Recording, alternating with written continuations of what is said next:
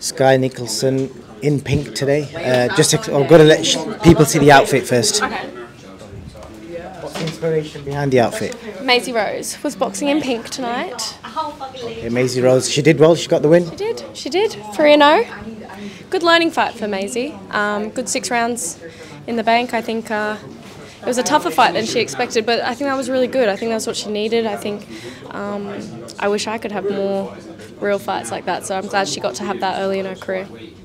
Good stuff. Before I talk about the other fights, what did you think of the atmosphere? Because I know you've been ringside for some of the biggest fights in the last 12 months. I think that's one of the best I've been in. It was unreal. I had goosebumps for the whole ring walk for Katie Taylor. It was very, very special.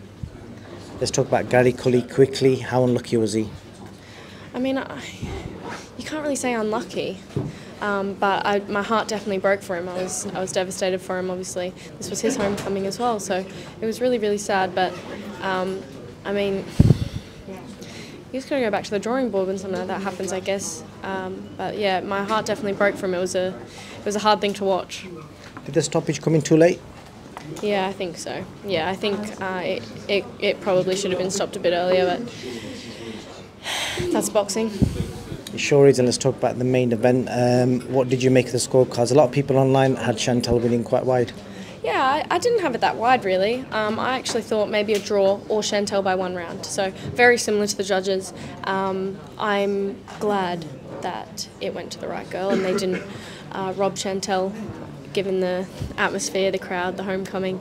I don't think Katie would have wanted to win that way, and that was Chantelle's moment. She came to spoil the party, and she spoiled the party in style. I think she was the better girl on the night, and I'm very, very happy for her.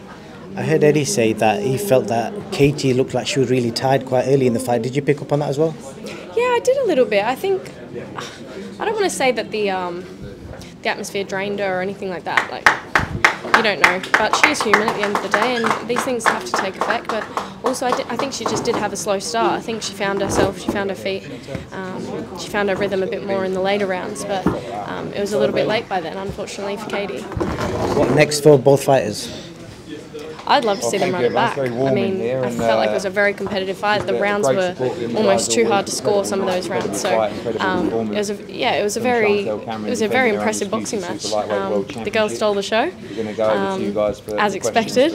And yeah, I'd love to see them run it back. But I think they both have options. I think Chantelle wants McCaskill's belts at 147, so whether it's that or whether it's the Katie rematch, Chantelle's got options there.